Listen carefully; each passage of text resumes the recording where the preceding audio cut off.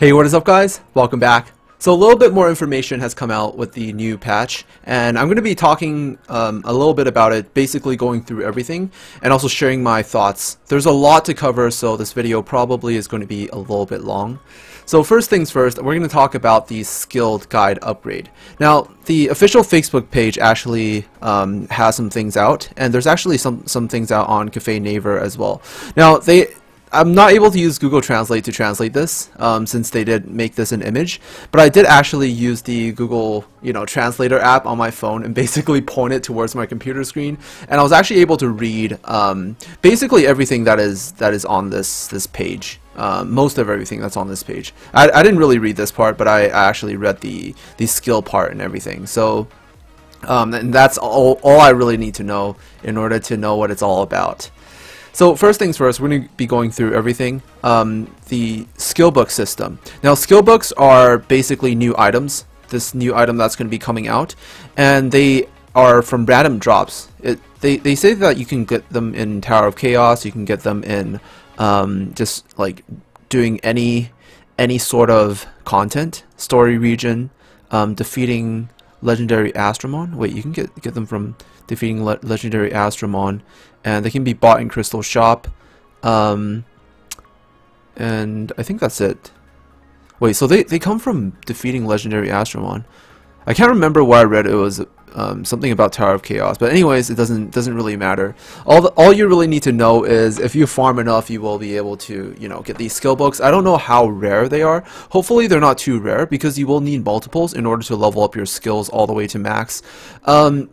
Now this system is they did say that it's going to be random, but I'll read through it right now. How to manage skills. Specific Astromons have manage skill tab activated, and then you basically just open it and then upgrade your skills. Skill book requirements of the many Astromons, only some are able to increase skill levels. The ones that were listed on the actual patch notes, like the Mihos, Succubus, I think it was Yuki. I can't remember all of them, but all I know is like the Mihos and Succubus. Those two I know for sure. But certain monsters are able to upgrade skills, and the Astromon grade has to be 5 stars or higher. It doesn't matter what element or level. Doesn't matter what evolution the Astromon is.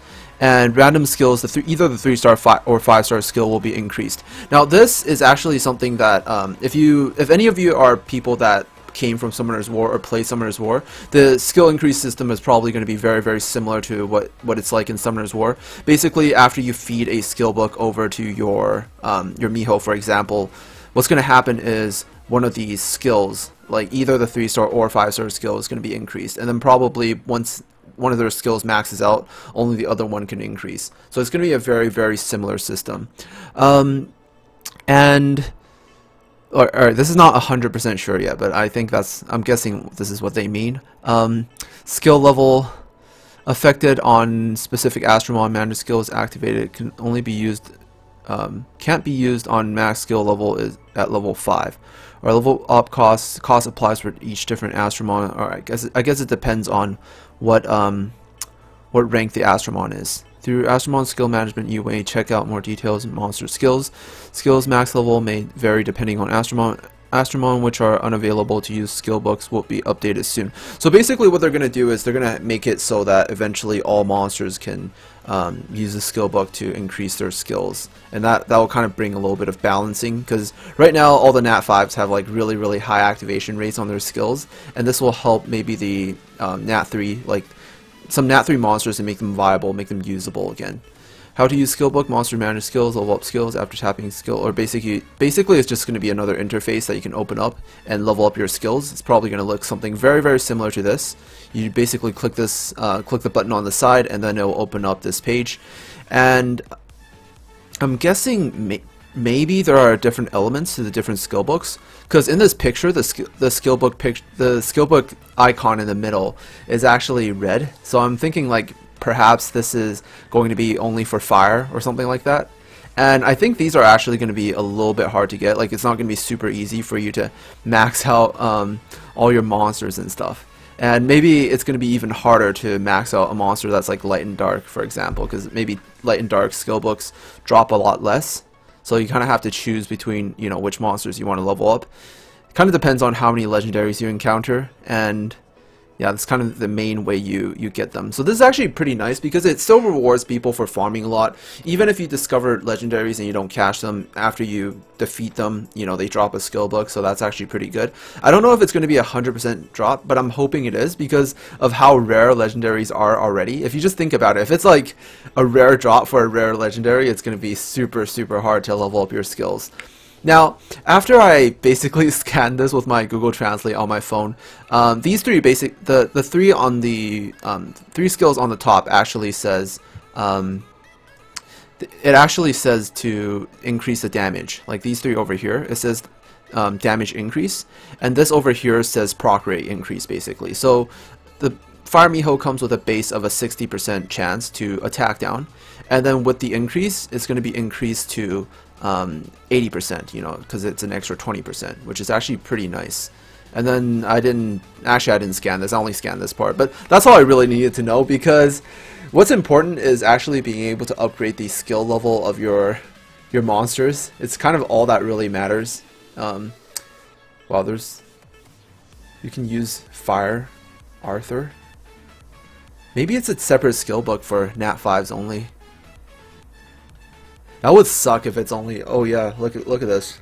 3 to 5 star skill books. So maybe some of them can only be used for Nat 3s, some of them for Nat 4s, some of them for Nat 5s.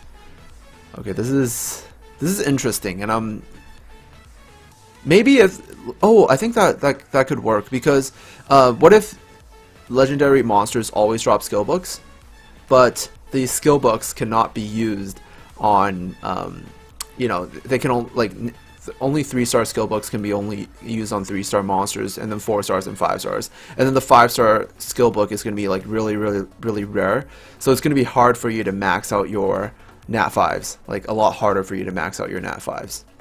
So that actually might make something a little bit interesting. I'm actually really hyped for this. Like I just imagine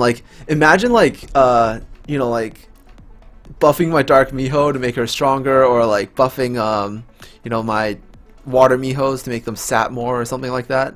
You know, that could be really nice. It'd be really nice for like attack down monsters, because she just went from a 2-turn 60% chance monster to a 2-turn 80% chance attack down monster. And that's a pretty significant buff if you think about it.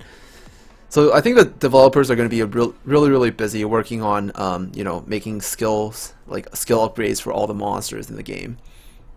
Okay, so moving on, we're going to be talking about the Shinobi skills. Now this is the, you know, the ninja Nat 5 monster. It's going to be a new Nat 5 that's going to be available at all times. It's going to be like, you know, similar to like the Wukong was last patch. The Shinobi is going to be for this patch. And he basically comes with a 3-star Courageous Strike. The fire one is balance type. Stat distribution. Let me take a look. Ooh, this is nice. This is some nice stats. Look at this. It's like over 30k HP, more than 3k attack, almost at 3k defense, and then like barely any recovery. Like this distribution is just, this is beautiful. And he has Courageous Strike on 3 stars, so he's just like, he's such a good Titans monster. He also has an 80% attack down on his 5-star. That's amazing too. Alright, and then we have the water one, who's an attacker, and attacker 3.3k, 3000 defense. That's actually pretty good. Recovery's a little bit high, but it's not too bad actually. It's pretty good for an attacker.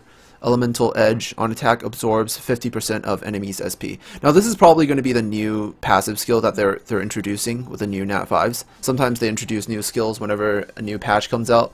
So this is going to be the new skill for these monsters. It's SP absorption. I don't know if this is going to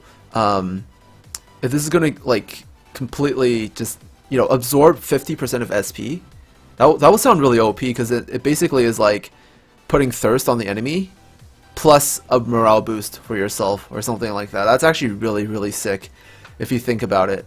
And then especially if he's like, if he can do this AoE, he can basically like, you know, put thirst on like everyone else. I don't know if this is if this is going to be able to, like, if monsters are going to be able to resist this.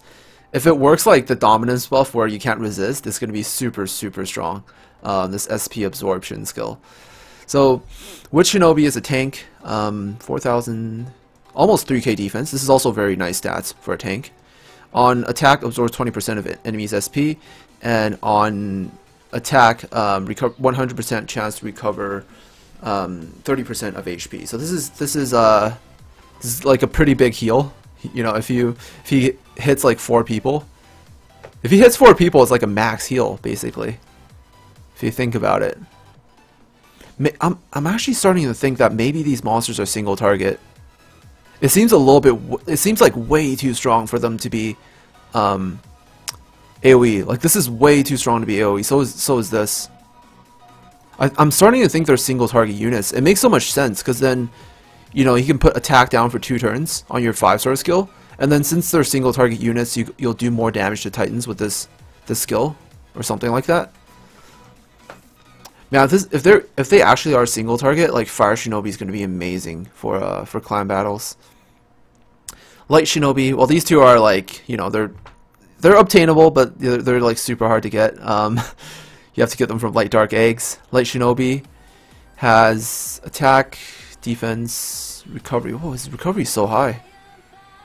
His stats is really weird. Increased damage dealt by 40%, so he has a Hunter, or not Hunter, Predator on first skill.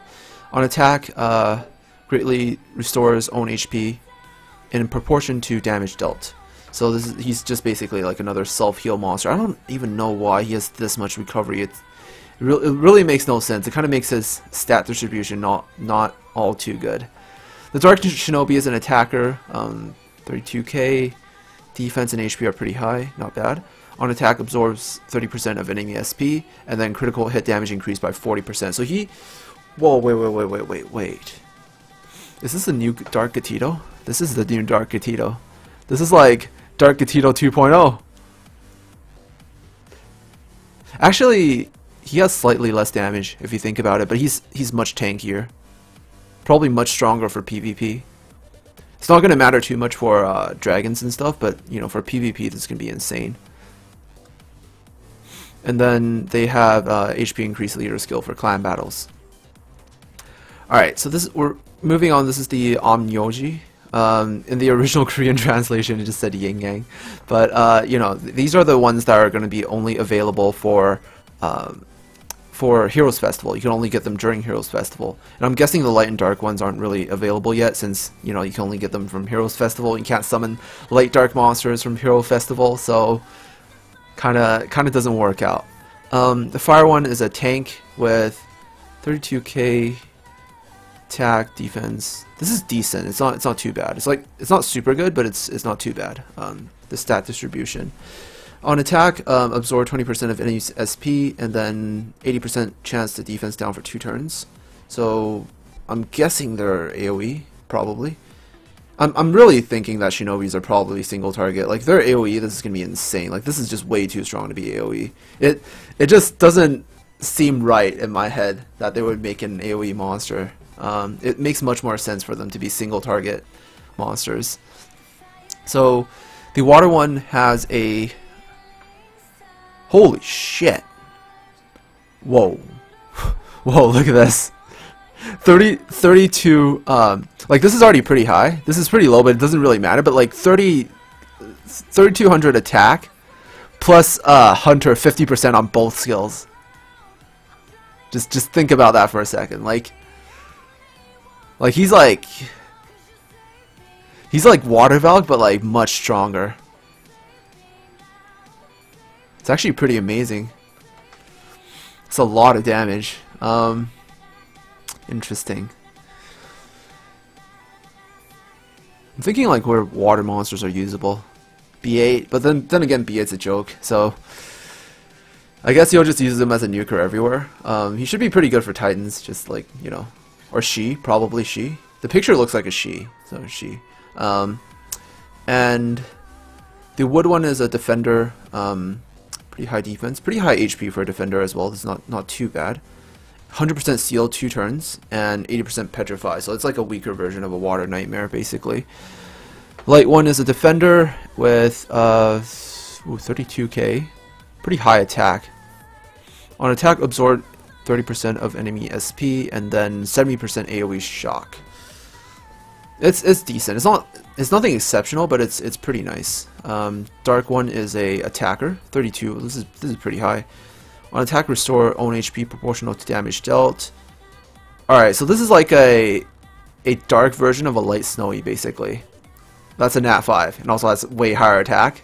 Well, not way higher, but like a little bit, significantly higher attack. And then they also have resistance for clan battles, so that's actually pretty nice. The Verd is the Bard, or I guess that's how they're going to be translated.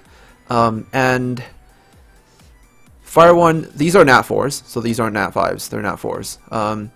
These are the monsters that are going to be for Rebirth. You know, during Rebirth Festival, they're going to be replacing the Thors. It's going to be exactly like the Thor Rebirth Festival.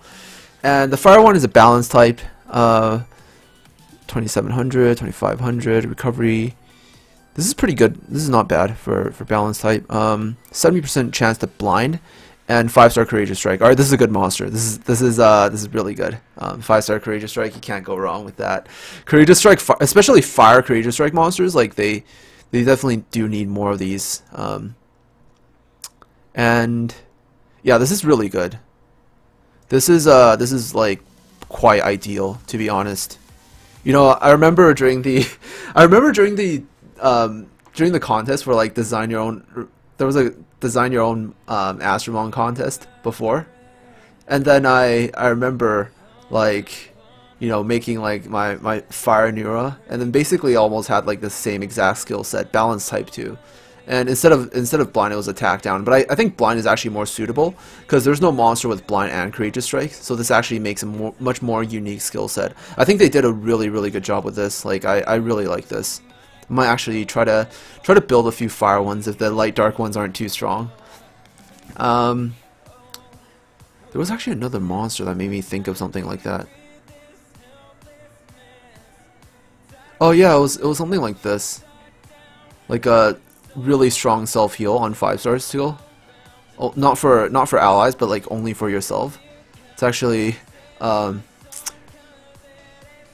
yeah, it's actually pretty nice, because I remember when I did the design your Astromon contest, you know, for the Wood Neura, I actually had a or not wood, it was a dark one that had the skill, like where you can heal yourself or something like that.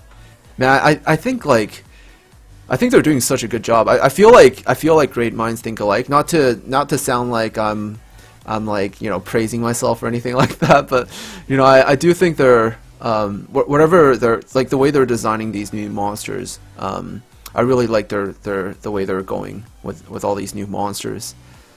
So seems pretty fun. The Water Bird is a balance type with HP, attack, defense. Yeah, this isn't as good. Like, I would sacrifice the HP for like slightly higher attack. It actually depends on what he has. He has Petrify and Seal, so this isn't really too useful, to be honest. Yeah, he doesn't have too high attack. He can't really use for dragons either. He's just, I guess he's just fodder. Woodvard is a tank with, oh, this is pretty high for a 4-star. Very low attack, very low defense, very low recovery. Everything went to his HP basically on stat distribution, and he has attack down and defense down. So I think this actually might be pretty strong. He's like a reverse with Leo, but with not as good stats. Actually, you can argue that his stats could be better, like might count as better, because none of it really went into recovery, and it just basically all went into HP. So he basically can provide attack down and defense down. He can use this for clan battles. Obviously for PvP, having defense down on first skill is definitely stronger, but for Titans, I think having attack down on first skill is going to be slightly better. I think he's just going to be a pretty good monster. Pretty good monster just for all Titan battles, just for the attack down. Lightverd is also balance type. There's so many balance type. Mostly HP. On critical hit, absorb 30% of enemies' SP, so this is the SP absorption skill. Now, it sounds really OP, to be honest, because it's like, if you absorb their SP and then like boost your own SP, that would be like crazy strong, because it would be like morale boost plus thirst all in one, you know?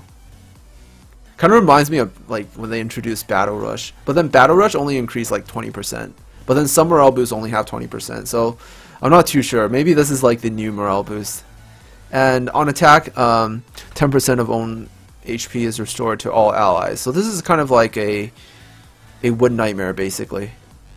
Yeah, it's exactly like a Wood Nightmare, but instead of a morale boost, it has the SP Drain skill. So probably slightly stronger, but then it has to rely on crit, and it doesn't have as good stats because it's a Nat 4. So I'm not too sure. It seems like this monster is going to be impossible to gem. It's going to be so hard to gem, because if you don't gem full tank for arena, then he's just gonna die really easy. Even if you gem full tank with this, he's still gonna die pretty easy, so I guess you might as well use him as an attacker. Yeah, I think use him as an attacker. Like crit rate, you can go like crit rate HP defense, or you can go like crit rate attack HP, something like that. Dark Verd is an attacker. He has more HP than he has defense for an attacker. He has more HP than he has attack for an attacker. But I like his stat distribution. Like, this is actually pretty good. Like pretty balanced for a Nat 4, because none of it really went into recovery. Most of it went into HP, attack, and defense. And he has an 80% chance to sap for 1 turn and silence for 1 turn. Now, why couldn't this last for 2 turns? His stats are so good, though. Yeah, he's just, I don't think they're too good. But the leader skill seems pretty nice. Attack increase. I think fire one's definitely the best. I really like this fire one. Definitely going to try to grab a few. I guess it won't hurt me too much, because I won't have to do like the fusion for the light and dark ones and try so hard to get them. I'll just rebirth a few and then try to grab like some fire ones, try to get them to like Evil 2, and then they'll be good enough. Like, I'll just leave them at Evil 2 and it'll be good enough for Titans. And maybe in the future I'll try to, like, eventually I'll level them up to Evil 3 when I have the resources to do so. So yeah, that's pretty much it. Now, I'm just super excited for the skill book system. Like, this is insane. Like, I'm so hyped. You guys have no idea how hyped I am right now. Like, holy shit. I wanna buff my Water Miho. Like, maybe she'll be like a super strong sapper. I don't know. Maybe. But anyways, that is pretty much it for just the first look at the new patch. Yep, that's all there is to it. So thank you guys so much for watching, and I'll see you guys in the next video. I'll see you guys tomorrow, probably before the patch comes out, and then I'll see you again after the patch actually does come out. So anyways, thank you guys so much for watching, and I'll see you guys in the next video. Peace out.